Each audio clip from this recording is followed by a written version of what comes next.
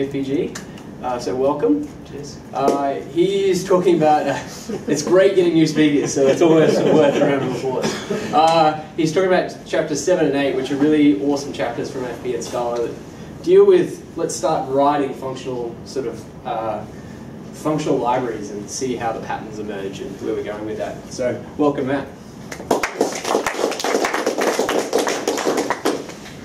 So, Ben's stolen most of my introduction, but that's okay. So far we've covered chapters 1 to 6, which are all in part 1 of the textbook, and these are the first chapters that we'll cover off from part 2. So they really look at the impact that the fundamentals in part 1 have on designing a functional library, by way of a few examples. So I'm talking about the first two: purely functional parallelism, which I always struggle to say, and property-based testing.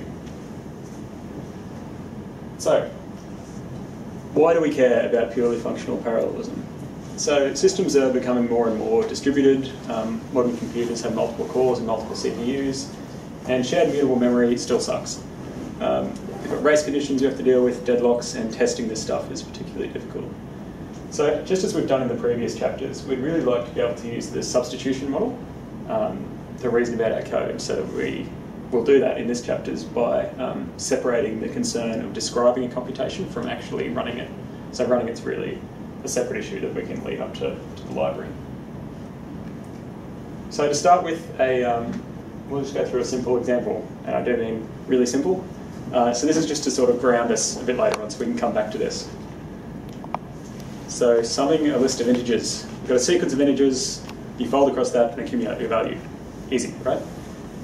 You can do this same operation using a divide and conquer algorithm, and you can parallelize this, because you can do the sum of your left sublist and your right sublist in parallel. So summing integers is probably so fast that you would never bother doing this. But we don't really care about the operation here. We're just thinking in terms of the data types and functions that we'd need to support doing this if we wanted to. So ignore how silly it is to be splitting sublists up just to sum them. So if we think about this example, we can start thinking of some data types and functions that we'll need. So if we just think in terms of a very rough API that we've got no implementation for, and that's probably going to change as we work through our design, we can think that we would need some kind of container type for our results. So we'll call that type a par. So that's a par for parallel computation. And that type is parameterized over the return value of the parallel computation, so we'll call that A. So if we've got that par type, then we need some way to create a unit of parallelism. So that's our unit function here. Given some A, and unit takes a lazy argument there, return a parallel computation, returning a result of type A. And then if we've got those two, we obviously need some way to sort of get our value out of that parallel computation. So we've got to get it. So ignoring the fact that we don't have implementations for any of this stuff yet, we can change our simple sum example to use this API. So you can see we've got sum left, sum right. Those are wrapped in calls to par.unit. And then we do our blocking call later on when we're trying to get the arguments to the plus operator. So in this example, in order to get any sort of parallelism, the unit operator sort of has to start evaluating its arguments as soon as it's called. Because if we didn't, we'd only try to sort of force the evaluation of our parallel computation when we're already in the call to get, in which case we're going to block on that result anyway. And we're back where we started from. We'll basically do all this work, create a parallel computation, and then block on it here, and then block on the next one. So not much point doing that. But if we make that design choice and say that unit is going to start evaluating its computation immediately, then we've really introduced a side effect here. So if we want to be able to use the substitution model, these two expressions should really be equivalent, because all we're doing here is sort of inlining our sum L and sum R values. But if we do that, then this one's going to be parallel and this one isn't. So already we've sort of lost. We've done exactly what we wanted to avoid, which is refactoring sort of change the behaviour of our program. So the problem with this is that calling get breaks the referential transparency. So if unit doesn't start evaluation of a parallel computation immediately, but we want to compute the sums of the two sublists in parallel, then it seems we need some way to combine those two parallel values, two parallel computations, and create a third computation from those two computations. So we've come up with a pretty simple example, explored it a little bit, and we've experimented and learned something pretty important, which is that we can't have unit start evaluating its arguments, and we can't have side effects anyway because they'll bite us later on. So, combining parallel computations. We just imagine for now we have some function map2, which takes a parallel computation returning an A, another computation returning a B, some function, f, to combine those two, and gives you back a computation that returns a C. Ignoring the implementation of that for now, we can sort of change our example to use it already. So we're no longer calling unit or get in our recursive case, so there's no blocking going on here, and we can still just call unit in our base case. So map2 is then free to sort of start evaluating the left and right sublists, the sums of the left and right sublists in parallel. But we probably don't always want map2 to do that. If we've got some crappy computation that's not really worth forking off a separate thread for, we'd like to be able to just do that on the current thread. So with our current API, there's no way for the caller to sort of specify, yes, this should be forked onto a separate thread, or no, don't bother, this can be run on the main thread. So we can just add in a method to do that. Just assume this exists for now. So fork takes a value of type A, a parallel computation of type A, lazily, and then returns another computation, parallel computation type A. So we can add that into our sum example. We'll call fork in the two recursive calls there, and again, unit's unchanged in the base case. So assuming that fork has some way of marking a computation for concurrent evaluation, then what we've done is put the parallelism explicitly under programmer control, so we're not making any arbitrary decisions about how our library should behave. So previously, unit had accepted its arguments lazily, but now that we have fork, unit can accept its arguments strictly, and we can use a derived combinator lazy unit for cases where we don't want to fully evaluate this value A on the main thread. So lazy unit is what's called a derived combinator, as it's simply implemented in terms of other combinators. Again, we haven't defined unit anywhere. We'll get to that in a bit. So just like we decided unit shouldn't have any side effects, it doesn't seem like a good idea to have fork evaluating values on a separate thread as soon as it's called. What we do instead is we think of fork as just marking an unevaluated parallel computation for concurrent evaluation. So a par is now a data structure describing a computation, not some kind of conceptual container that we just grab values out of when we need. Does that make sense to everyone? Because there's a big sort of shift there in terms of our initial API and what we're doing now. Yeah? Seeing some blank looks? It'll make more sense in a little bit, I promise. So par is basically a program that describes a computation. So instead of having get, we'll call that run to make the intent of what's going on there a little clearer. So we're making some progress. We're learning about some problems with our initial design. And now we just have to give run some means of implementing this parallelism. But before we do that, we should probably come back and actually decide on a representation for our par type. So what can we do with the par? We have a function to create a computation that returns immediately. We have a function to combine the results of two computations and return a third. We've got a function to sort of mark a computation to be executed concurrently. And we have a way to fully evaluate a given parallel computation. And that might spawn off other computations as requested by earlier calls to fork. So there's a class in Java called an executor service. And it looks like we might be able to use this executor service to give run a means of implementing parallelism. So this is the Java API transcribed into Scala. The executor service has a method called submit, which takes a callable and returns a future. So a callable is kind of just a lazy A for our intents and purposes. So if we just assume the executor service is going to do what we want it to do, then we can have our run method accept an executor service and a computation.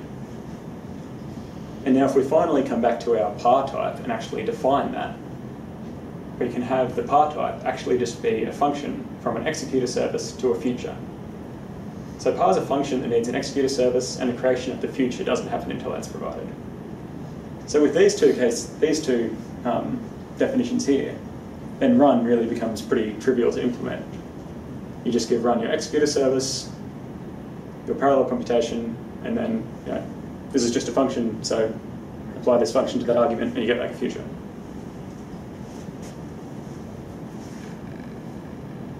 Have I lost anyone? No? Yes? Before we move on, we can have a look at what's possible with the API that we've got so far. So we've got our par object, our par type, our run method, which we just defined, unit, which just returns a future that's immediately finished. We've got map2, which, given the way that our par type is defined, just submits the computations to the executor service, and then returns a unit future wrapping our combinator function f. So this doesn't support timeouts like the future API normally does, and that's because we're not keeping track of how long we spent evaluating our first computation or how long we spent evaluating our second computation.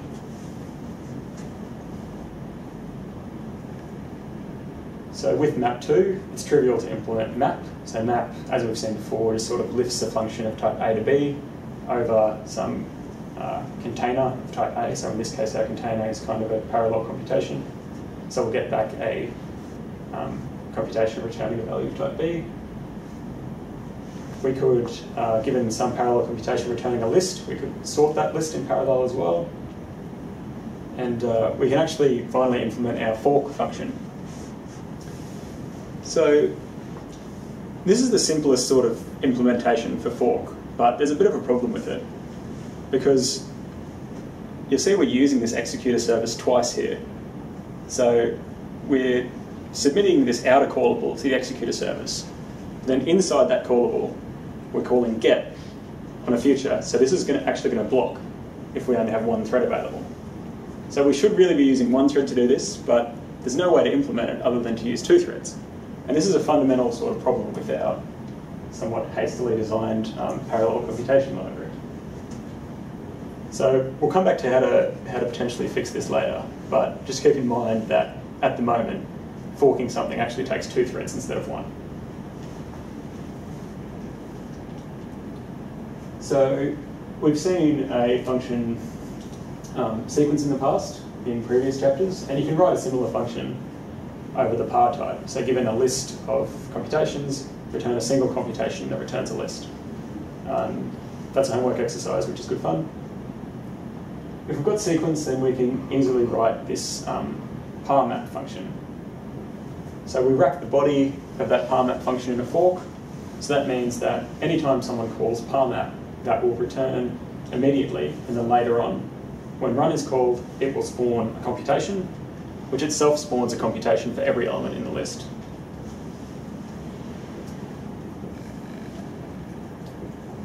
So we've been blindly sort of following types and hacking things together, but we should really take a step back and formalize how we expect this API to behave. So a concrete example, if we've got a computation returning a 1 and we map some incrementer function over that, we expect that to be equivalent to a computation that returns a 2. Right? There's no magic there. And that's a more specific case of this general law, which is that if we map any function f over a computation returning value x, then it should be the same as having a computation that returns f already, f of x already inside that computation. So we're saying this should hold for any choice of f and any choice of x, which places some good constraints on our implementation. It means that our implementation of unit can't sort of inspect the provided values and poke around and behave differently depending on its input. So you can do no downcasting or instance objects. Because remember, pi is completely generic over type A. Unit shouldn't be able to sort of behave differently depending on its input. So if that's the case, then we can reason about what would happen if our function f was the identity function. So we'll replace f with id. Then you see we end up with, so our d of x is just x. You can see we end up with unit x on both sides. So that means that we can really, this law doesn't sort of care about what parallel computation we're running. So what we've ended up saying, we're specifying that for any any parallel computation, mapping identity of that should be exactly the same as the initial computation. So this is good because we've now got a simpler law that doesn't even mention unit at all. And laws like this are really handy when reasoning about your code and when testing it using a property-based testing library, as we'll see in the next chapter. There's one more law around forking. So if you run a computation on the current thread or on another thread, you want those to be the same. You can probably see why that's a good property for a parallel computation library to have. But when we do this, we're really saying that we expect fork of x to equal x for all choices of x and for any choice of executor service. But some executor services are backed by a fixed size thread pool. So, does anyone know what will happen if we try and do this? Remembering our earlier problem with fork. It's going to be very sad. Also that, yes. So we've got a thread pool of size 1, and fork required 2 threads. So this is just going to deadlock forever, which is no good at all. And there's no way to fix this with our current representation for the par type. The textbook does go on to sort of fix this using an implementation that uses actors, and I'll leave that up to you guys because it's a really good exercise that shows how you can use side effects as an implementation detail and still have a purely functional API. So even though you've got all this funky stuff going on inside your non-blocking implementation, inside your actor, as long as that API is pure, then the user of the library doesn't really have to care about it. And it means you get away from our problem of using 2 threads when 1 should do. Before we finish up, I just want to talk about another thing that I think is an important point of this chapter, which is that sometimes a combinator is just a special form of a more general combinator. So as an example, if we have this function choice here, which says, it's basically saying use the result of this computation to pick which computation to run next. So we've got our first computation returning Boolean. If that's true, we use this t value as our next computation. If it's false, we use our f value. But why should we restrict the caller of this to just 2 alternatives? So we can make this more general by allowing, say, n alternatives in a list. So say our first computation return an integer, then we can just grab the next computation out of a list, assuming that your caller is not crazy and gives you enough computations in that list. But even the choice of list is slightly arbitrary, really. As long as we have some function here to say, given a value of type A, tell me the next computation to run, we can implement this. So choice n can be implemented in terms of chooser. Choice can be implemented in terms of choice n or chooser. So chooser is really the most generic form of this type of operation. If you kind of squint at chooser, we've seen functions like this in previous chapters, normally called flat map. So I think we've seen flat map over lists in the data structures chapter. So it's just given some f of A and a function from A to an f of B, give me back an f of B. So this is this shouldn't really be a surprise by now. If we abstract stuff enough, we often end up with flat map and sequence and map and those sorts of operations. So flat map's really a very general function that we look into in more detail in part 3 of the book, I think. I'm not up to that yet. So we could do this with some of the other combinators as well, but I think by now you probably get the point. Just before implementing a specific combinator, look to see if it's just a specific case of a more general, powerful combinator. So we've completed the design of a library for defining parallel and asynchronous computations in a purely functional way, even if our library has a massive gaping flaw in it. We've explored the process of functional design to gain a sense of the challenges and solutions, and we've explored what it means for an API to form an algebra. So we've defined a collection of data types and functions, as well as laws and properties that we expect, that express relationships between these functions. If you're interested in this domain in particular, Parallel and Concurrent Programming in Haskell is a really good book, and it's free online. Before I power on to chapter 8, are there any questions from chapter 7? It's a bit hard to capture the meaning of these chapters because, unlike the previous chapters, they're not really about a specific topic like laziness or error handling. If the main idea is to sort of capture that way of going about designing a functional library. So there's another example, and we'll go through this, and hopefully that will make things a bit clearer if they're a bit hazy for you at the moment. So property-based testing. Is everyone here vaguely familiar with the concept? Yeah. So yeah, you're just separating the generation of test cases from the description of your program. That's the sort of high-level view. So this example here is from Scala check. So we've got a generator of lists of integers, which, if you sample from this generator, just gives you back a list of integers, and we'll give you a different one the next time. And then we have a property which combines that generator with a predicate that we expect to hold over all values that our generator will generate. So this for all method, in this case, we're testing that the reverse operator on the list data type behaves as we expect it to. So for any possible list, if you reverse that list and reverse it again, it should be the same as your input list. And we can combine properties, so with our little AND operator at the end there. Similar sort of idea. For any possible list that you can generate, the first element of that list should be equal to the last element of the reversed list. So once we've got these properties, which are really sort of specifications about how our program should behave, then we can use this check method, is what it's called in Scala check. And what Scala check does for us here is randomly generates 100 lists, runs our predicate over all of those, and then says, yes, we're all good. Our reverse operation is doing what we think it should. In the case of failure, Scala check will try and shrink down the test case to the smallest test case which falsifies your program. And we'll come back to that in a little bit more detail later. So as we did in the previous example, we're just going to, well in this case, we're just going to plagiarise them straight from Scala check. But we can imagine that we're going to need some type for generating values. So we'll call that gen or generator. Again, it's generic over the type A, so that we don't need a separate type for every single type that's present in our code.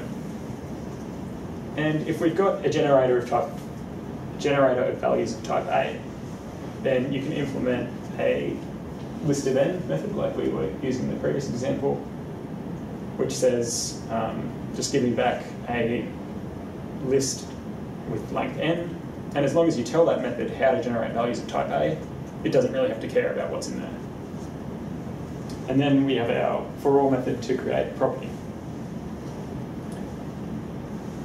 So we've sort of seen that we need to create properties, combine them, and finally run them with the check method. So the simplest representation that would let us do this is just having a property be sort of a single value, a Boolean. But if we do that, we lose a lot of information around what caused the failure, so which test input falsified our property. So instead we will have our check method return either the case that caused the failure or some success counter to say, yep, I ran 100 properties and they're all good. So we haven't thought about the arguments to check yet, so we'll come back to that later and just talk about generators briefly. So at this stage, all we really want to do is randomly generate values. So we could just make gen a type that wraps a state transition over a random number generator, and that gets us most of the behaviour that we want. So I remember from the earlier chapters, this state type is basically a function that, given some initial state, will produce a tuple of a value and a new state. So our generator function is just a state transition from a random number generator. So give it a random number generator, it will give you back a value and the next value of your random number generator. So what if we wanted to make a generator of tuples, where the second tuples of strings, sorry, where the second element in the tuple only contains characters from the first? So this is a similar sort of problem to one that we saw in the previous chapter, where we wanted to choose a parallel computation to run based on the result of an LE computation. So instead of this par type, we're doing the same kind of operation but over generators instead. So the symmetry between chooser and flat map is no coincidence, and again, I'm promised that part 3 will explain all of this magic. So we're seeing that we can already express some complicated kind of generators using combinators that we're familiar with. So back to properties. With what we've written so far, there's no way for our test framework to know when to stop generating inputs and evaluating the predicate. So that's one thing with property-based testing. You sort of have to, at some stage, say, yep, I'm okay, I've tested this with like 1,000 test cases and it seems good. So rather than making an assumption of what that value should be, like 10 or 100 or 1,000 test cases, we can put this in our API and leave it up to the programmer to specify if they want to. And we can always add helper methods with sensible defaults later. As you saw, Scala checked it. We just said prop.check, and it ran 100 for us. So as we're now telling the property how many test cases to run, there's no point having the property tell us how many test cases it ran if our property passes. So we'll just have our result type be an option or a maybe. So in the case of failure, we'll get back the failed case, so the input that caused our property to be falsified, as well as how many successes ran before we reached that falsified state. So we're using an option as a result type here, where none is actually a success, which is a little backwards to how they are normally used. It's a totally legitimate thing to do, but the intent of it isn't super clear, and the textbook goes on to add an explicit result type, which has got better meaning. So we've given prop a limit on the number of test cases to run. But in order to generate values from our generator, it's going to need some source of entropy. So we'll just add in a random number generator from chapter 5 or 6, I think it was. So our run function now takes 2 arguments, given a number of test cases to run and some source of entropy, it will return us a result.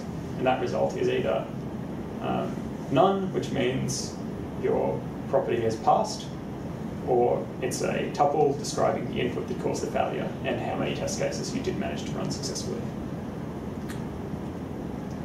So we now know enough to implement for all to actually create one of these properties.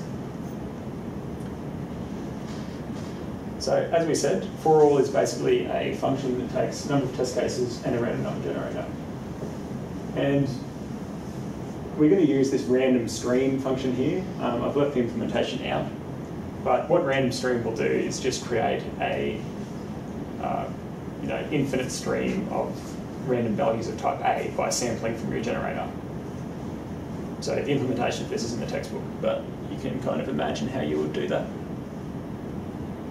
If we then zip that stream with a counter and then take n test cases from that, then what we're going to have is a stream of tuples, and each tuple is an input to our predicate and a counter, so that we can keep track of how many times we've evaluated the predicate.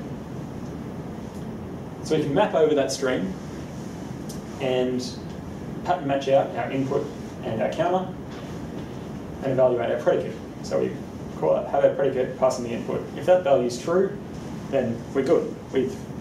This test case has passed. Otherwise, this test case has falsified our property. So as we said, we capture the value that caused our property to be falsified, so we can print it out to the user later. So using toString is generally frowned upon, but it's all we're doing with this value is printing it back out to the user, so it's legit. We can then go through this stream and just sort of try and find the first result that falsifies our property. So remember that streams are lazily evaluated. So if the first test case, falsifies our property, then we won't, go through and run 1,000 tests unnecessarily. We also catch exceptions for the same reason, so that we can report which input caused the property to be falsified. So, as we've said, we're just sort of randomly generating test cases. Now, it might happen that we generate some ridiculously complicated input as our first example, and it falsifies our property, which leaves us with a more difficult debugging task than if we had tried with a really simple input first. So, say you have some function over lists. If your function is broken for every single possible list, then it would be better that you run a test case for a list with a single element in it first, rather than having a 1,000 element long list get generated and then splattered all over your console, and you're left wondering which element in this list caused your dodgy program to fail.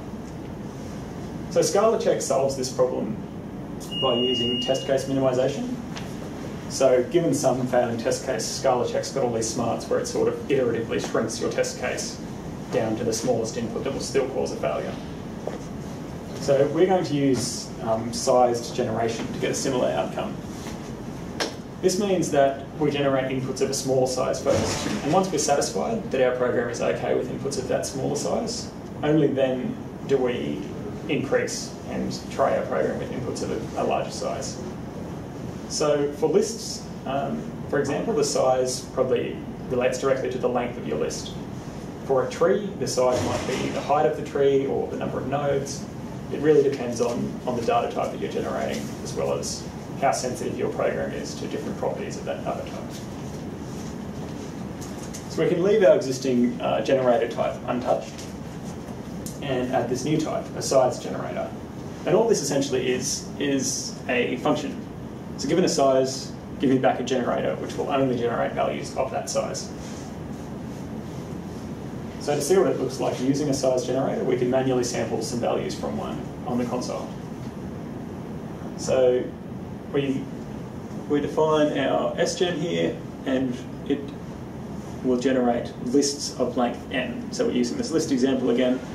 If we say, give me back a size generator with size 1, give me back a size generator and then apply the value 1 to that size generator, we'll get back a generator of lists of integers. And then if we sample from that generator of lists of integers, we will always only get back lists with one element in them. So we could do this again, and we could say sgen 10 here, and then sample from it, and we get a list with 10 integers in it.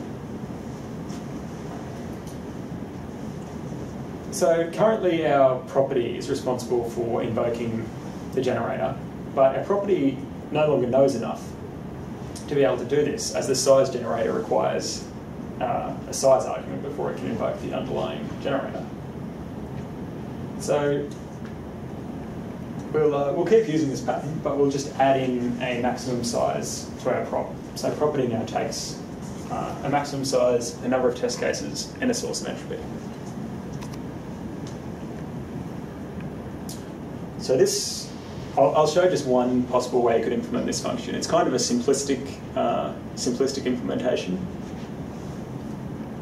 But what we do is, first we work out how many test cases per size you want to run. So if you say, I want to run 100 test cases and the maximum size I want to run is 10, we're going to run 10 test cases for each size. So that's a bit simplistic, because maybe you want to run more test cases on your bigger inputs in order to sort of stress them out a bit more. But again, this is just one way you could implement this. So given the number of test cases, sorry, that's next. Given the stream of properties that we've created here, what we end up with is a bunch of properties where each property is just for a single size. So you can see here we're calling our size generator and passing in the input size that we want. So we'll end up with a stream of properties, and we'll have one property for each size. So given that stream of properties and the number of test cases we need to run, we can combine those using our AND operator. And then finally, we just run that property in order to return a result. Does that make sense to everyone? This block of code's a little bit hairy. But yeah, you're basically just creating a stream, and then you've got each element in that stream is a property for a single size, and then you just sort of AND all those together. So, as I said earlier, you can use something like this to write a test suite for parallel computations. But that's something you should all do when you go home. The book has a section on a full section on doing this, and it sort of goes through it in quite a bit of detail. And I really recommend doing it so that you can see how to use property-based testing in a a non-trivial kind of domain. Because there's only so many times you can reverse lists and expect something different to happen. So as we did with our par type, we can sort of think about the laws that would apply to a generator. So just as we had map for par, we can write a very similar function over a generator. And not only do these functions have similar signatures, the same law even holds about mapping identity over a value. So that means that these functions really have similar meanings in their respective domains. And again, I'm promised that in part 3 we'll learn the names of these patterns that keep cropping up. So we've gone through and implemented another half-baked library, and we've learned a bit more about functional design. And we've seen that by sort of oscillating between our abstract algebra and the concrete representation, we avoid overfitting our library to a particular representation, but it sort of keeps us grounded in that it's never too hard to implement our algebra when we want to. We also noticed that we needed many of the same combinators, so map, flat map, sequence, etc. There's a really great quote in the book about this, which is that there are a great many seemingly distinct problems being solved in the world of software, yet the space of functional solutions is much smaller. And that's it. The slides will be up online, and I definitely recommend doing all the exercises from the chapter. Any questions? All kinds of questions.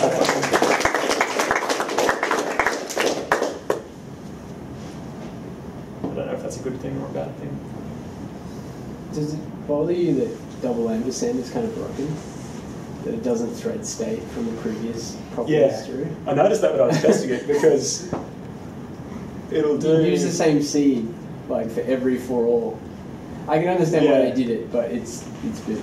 And it's also if, say the example where you have 100 test cases and 10 sizes, if you're doing something with lists and you'll generate 10 empty lists and your property's fine, and then you'll do a list with one element in it, and if that falsifies your property, you get back the response, the output from this is falsified, we ran one test case and it broke.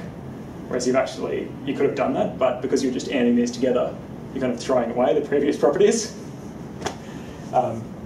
So I don't know who wrote this, some fool. I think it's just simplicity, so you didn't have to thread stuff through the result. It'd get gnarly, and it's already noisy enough, right? Yeah. So maybe that's an extra homework exercise. Yeah. I'm gonna power into the elusive part 3. Any other questions, comments? Do you know what the thing is called that abstracts those? You can't say the F Or word. you just Well, it's a burrito. The M word too. So functors and monads. Nobody has. I suspect that ampersand problem will be resolved in the used sequence. Probably. Yeah. So what have you got? You have characters on the a list of properties, and you, yeah. That would make this funky slide a little less funky. The other weird thing here is that you're creating all of these properties initially, but you're not telling those properties how many test cases to run, which is why you then map over them and throw away the number of test cases and then run it with a new number of test cases. Do you know why it's done like that in the book? I have no idea. Because you could just use a better, you could just add your number of test cases into your for all and avoid doing that whole map, I think. I'm not sure, I haven't thought about it that much. It lets you feel good when you spot it. Yeah, that's true. Maybe it was just a little Easter egg. All right, Cool. Cheers. Other question. I was just, have you done all of the homework up to this point? Yes. Yep. How did you find the transition from part 1 to part 2? Was it eye-opening, or was it different? Or like the kind of problems you're solving are pretty... Yeah, they're not as trivial as the ones in the earlier chapters. Yeah. They're a bit more open-ended. Yeah. There's a couple of exercises that I haven't done where it's super open-ended, like the one to generate things to actually prove functions, so an exhaustive generation. Yeah. So our generators just randomly generate values, but if you wanted a generator to generate every single possible value in a data type, there's an exercise in the textbook to do that, but I skipped that one. I did look at the code, and it's pretty hairy, so yeah, it would be good to go back and try and do it later. Yeah, I think in terms of trying to present this, I was really trying to capture the idea that you bounce between your sort of high-level design and do some implementation, and then that implementation will inform your design. The design will sort of guide you down the way of how you do your implementation, and that I think is the main takeaway from these two chapters and the next one about parsers. It's really just a way of thinking about doing library design rather than learning, about a particular FP concept like laziness or error handling or something. Cool. Well done. Thanks, Matt. All right.